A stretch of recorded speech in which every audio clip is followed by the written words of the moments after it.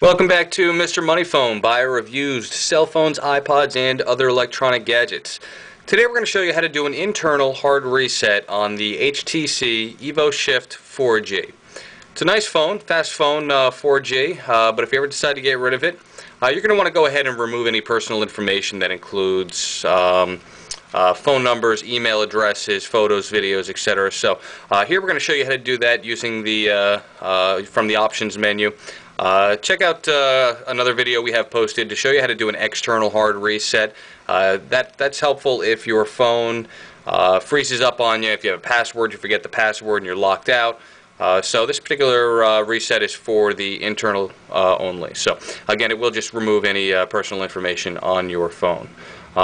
Okay, so here we're just going to go ahead and select the menu button.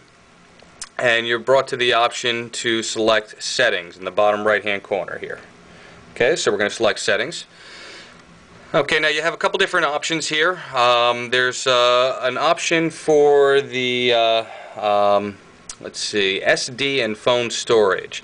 That's where you're going to go on this particular model to wipe all the data from your phone. All the way at the bottom here you see an option for factory data reset. So we're going to go ahead and click that. The subtext on that says erases all data on the phone. That's exactly what we're looking to do here.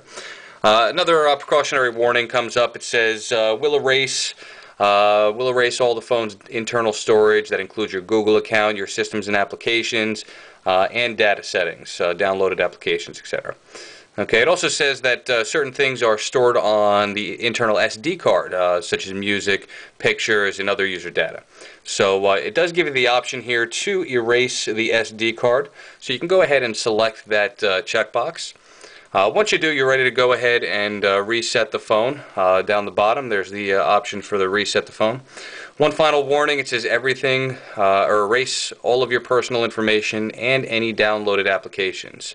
Okay, it does give you the warning. It says it is impossible to reverse this action. Keep that in mind. If any of that information is important to you, you're going to want to back that information up either on another SD card or your PC, or even send it over to another phone, because this action is permanent, so keep that in mind.